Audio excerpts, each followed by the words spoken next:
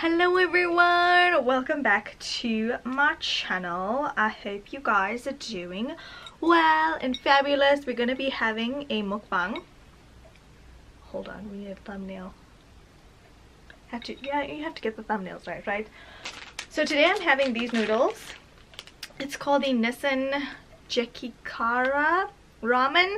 This is hot mushroom rasa jamur pedas. Don't know if I'm saying that right. This is the noodles. They are from Ting Tang, and yeah, I'm excited to eat these. It's gonna be delish.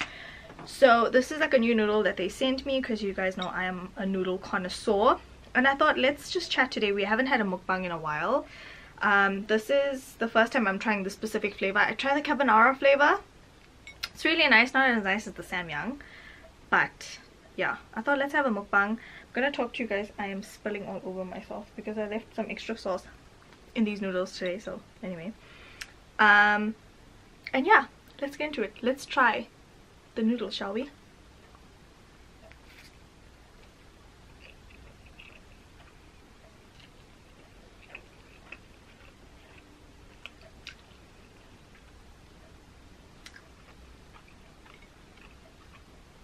You know what this noodle texture reminds me of? It reminds me of the 514s from Simply Asia. If you haven't tried that noodle, it's life. Pretty much, it's life. So, I'm sure you guys have realized as of recently, I've just been on this self-love journey.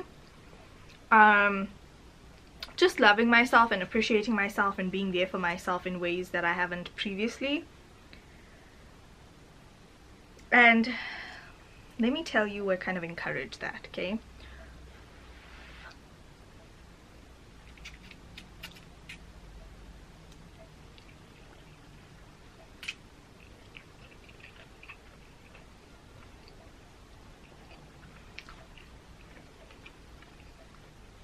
I feel like these noodles are a bit on the salty side, but the spice is really doable. It looks like there's chili flakes in here, but the spice is really good. Like, it's not as hot as samyang. So let's start my self-love journey. I think I've always been comfortable in who I am, but there's things I didn't like about myself. Like, I didn't like my skin, I didn't like my body, I didn't like my tummy, I didn't like my back. I hated my back, so I put a tattoo on my back. And there were so many insecurities that I didn't really like that I decided to change by doing something about it. But by doing all of these things, I also began to love myself, because I realized that this is who I am. You know, yes, I may put a tattoo on my back to cover up my acne scars, but it doesn't cover up my acne scars fully. At the end of the day, this is who I am, you know? And it just really became like a realization for me, like, I'm a remarkable human being. Why do I feel like I'm not good enough?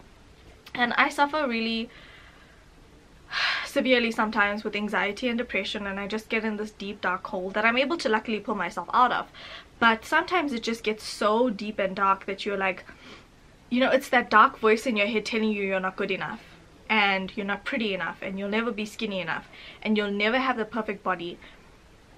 And the more these voices kept telling that to me, the more I kept saying, yes, I do have flawed skin. I probably will never be skinny enough, but I love myself because of it. And so those dark voices in my head turned into good voices in my head, because I didn't feed into the negativity. And I just wanted to love myself holistically. You know, there's so many times where I was like trying to film this video, and I was like, where do I start? Where do I start telling people what this journey has been like? You know, where do you even start?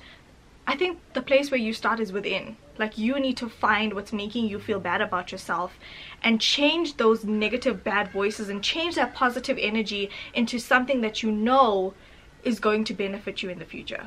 I know it's hard. I know it's hard to sit with yourself and be like, yeah, I'm not perfect and all these other things, but it's worth it to sit with yourself and work on yourself and realize that a lot of what you're doing right now is enabling a lot of other behavior that you're encouraging other people in your life to do. So when you have self-love for yourself, you stop people from doing things that you don't appreciate or taking you for granted, you know. And I've had some really amazing friends in this lifetime that have taught me that I need to set up boundaries. You know, you can't let people walk all over you. And you know, I can be a big pushover sometimes. Like, I can really be a big pushover, and I am such a generous friend. Like, I don't count when I do things for people. I don't believe it. If I have to do something for you and then count how many times I did that nice thing for you, what kind of a friend would I be if I did that? So I don't believe in doing that to people. That's not who I am as a person, and I don't appreciate that being done to me either, you know? Like, if you wouldn't like it done to you, don't do it to other people. It's as simple as that. But this whole self-love journey, like, I would look at myself in the mirror and just be so happy with so unhappy with who was staring back at me, and I never wanted to feel like that again. I mean, you see so many beautiful girls on TikTok. What do they even call them? Full-figured models. And they are so beautiful, and I was like, look at how much confidence this person has. And even though I'm not there, why can't I look in the mirror and be like, oh my god, I'm perfect? And I promise you, once you decide to see yourself with different eyes, and you decide to love yourself and love your flaws, your stretch marks become perfect, your hip dips become perfect, your pigmentation between your thighs becomes perfect. I don't claim to be perfect. I will probably never be perfect, and I think loving your imperfections is where you need to start with your self-love journey. It's a hard journey, you guys. Nobody said this journey was easy.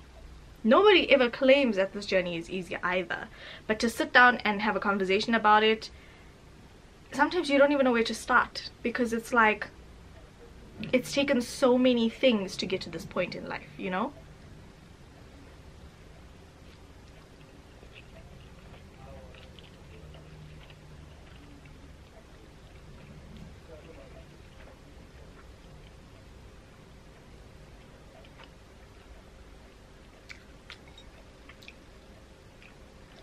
These noodles are nice. I think they need to be like a little soupy though, because they're a little bit salty. But maybe that's how these noodles are made.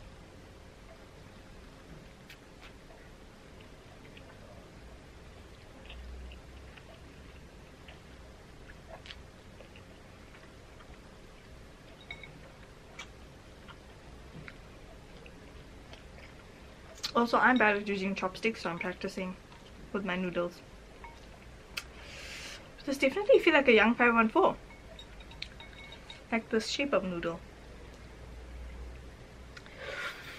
It's spicy, it's spicy, it's spicy, it's spicy.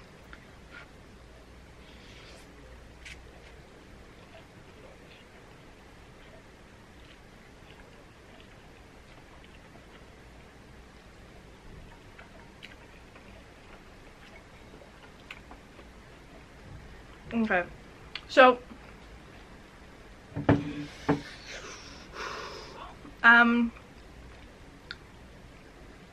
yeah, I would definitely say start with your flaws. And you know, if you are happy doing something, do it. Like, you guys know I went for my fat lipolysis, and obviously I'm working out to maintain the fatless belly area. But my belly fat is something that always was a struggle for me. And I guess because I sort of have big boobs, you can't really, like, I'm conscious of it, but if other people had to look at me, they'd be like, ooh, she has a nice body, you know?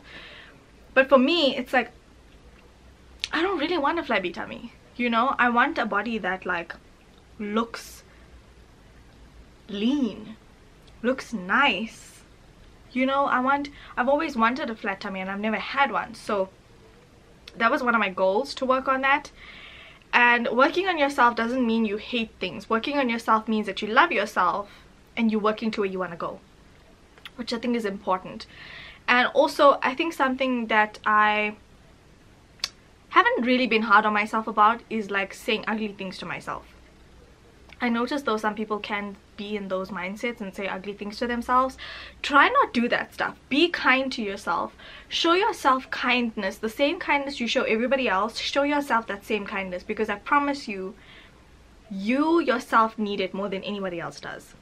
You need that kindness. So I am learning to be kind on myself, being more gentle on myself, because there's times when I'm really not a nice person to myself, and it may be something as simple as taking myself for granted. The fact that I'm able to still be a fully functioning adult in a pandemic, I take that for granted.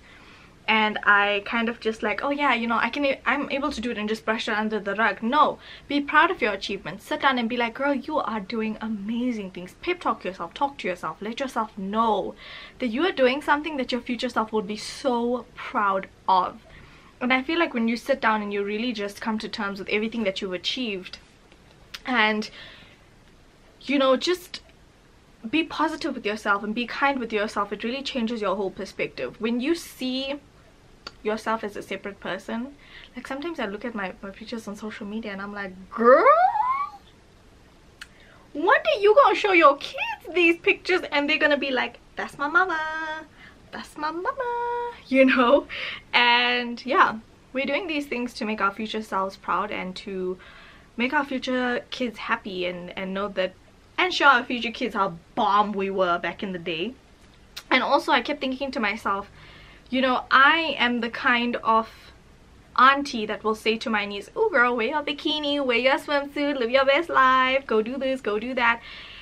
And I thought to myself, it's fine because I'm an auntie, you know, and she's probably seen pictures of her mom in a bikini because her mom had a good body when she was younger, my sister. But how can I tell my kids, when I have my kids, to wear a two-piece bikini and live their best life when I myself am not happy wearing a two-piece bikini, when I myself am not happy with my body? So I think for me, it's just a long-term thing. Like, what am I going to teach my kids? What am I going to teach my niece and nephew about loving themselves if I can't do it? And you know, I'm such a sentimental person like that. Like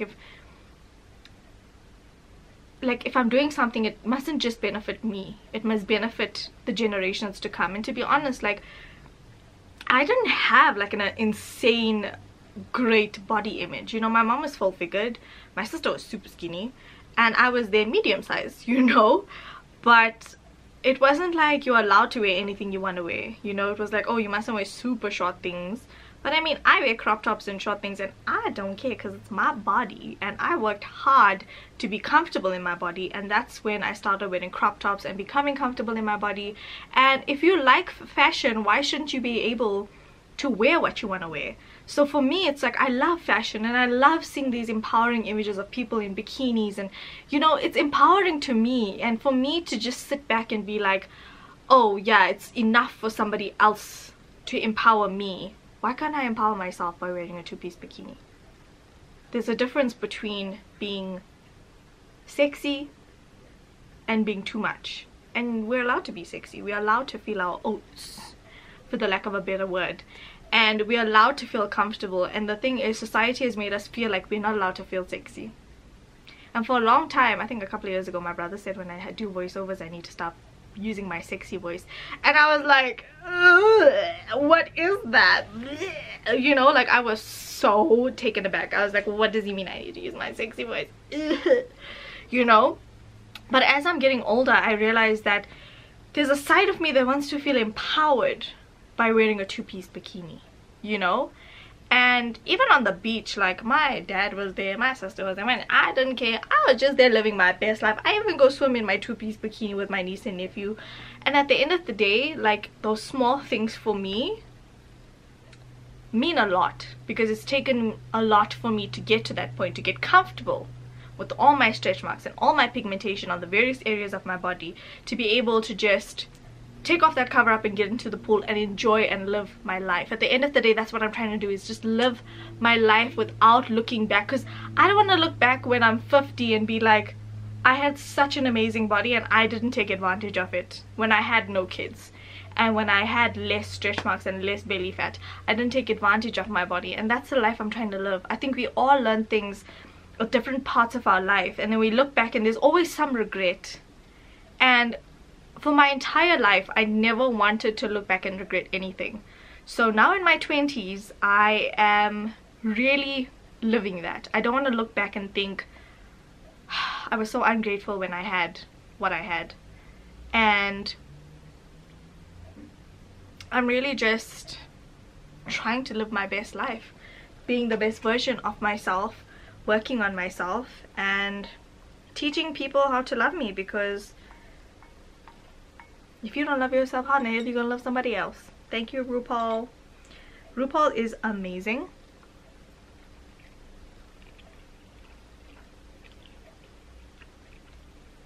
And thebomb.com. And I think watching Drag Race has also really just taught me to just love myself unconditionally, you know. This whole energy of like not loving yourself and being bad to yourself but yet being kind to everyone else, it just doesn't float my boat anymore, you know.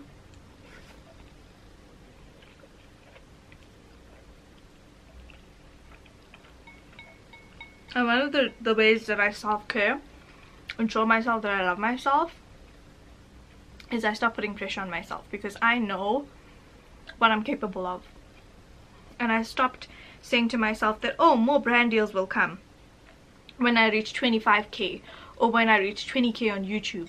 Maybe more brands will see my value. No, brands need to see my value now. I'm valuable now, and I will continue to be valuable regardless, whether it's in my work life, in my personal life. I am a valuable human being, you know, and I should stop downplaying that. Why am I downplaying how valuable I am? You know, it just doesn't make sense. And I know so many people don't look themselves in the mirror and say, you know what, you are doing an amazing job, sweetie. I know we all don't do that. We all just are like, we're getting stuff done, we're working towards goals, but we need to take accountability for the things that we're able to do for ourselves and pat ourselves on the back for living life through a pandemic, okay? Especially being single. It's not easy being single in a pandemic because you feel very lonely. It's like, who do you talk to about your concerns? Like, I have not taken any bookings for January because of the high numbers. Who do you talk about this? Like, who do you make these decisions with? I've had to sit down with myself and say, Sanesh, the numbers are high. Look at the stats. It's not safe for you to take bookings this month. Contact any clients you had. Tell them the situation. They will understand. I've had to have these conversations with myself. I've had to make these decisions by myself. And the fact that I can and think logically by myself and not need anyone to rely on is an accomplishment in itself. But that doesn't mean that just because you have a partner that you're any less of a person for having a partner. I mean, trust me, if I could have the opportunity to have a relationship now in a pandemic, I would. However, I'm not gonna have a relationship just to say I have one. That's not who I am, okay?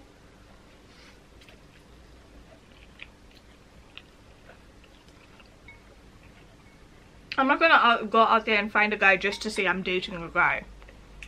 You know, that's not who I am. And I genuinely feel like if something doesn't feel right to me, it doesn't feel right to me, you know. So I won't do it. And it's all these things, these self-love things. It matters. How you treat yourself matters. If you feel like you don't need to be put in a position, or if you feel like you don't deserve to be put in a position, don't put yourself in that position. Treat yourself how you think you deserve to be treated. And the moment you do that, everything falls into place for you. How you see yourself, how other people see you. I mean, how many times have you guys commented, oh my god, Sanesh, you're glowing even without makeup? It's because I have a newfound love for myself that I never had before, you know. And I'm sure you guys have seen my face change and my, because I'm not somebody that shows my emotions a lot, but you can tell my emotions and what I'm going through by how I look in the face or how my eyes look.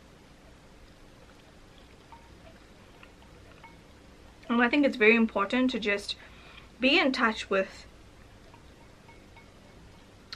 how you feel. Don't just push your feelings back just to make other people happy, you know.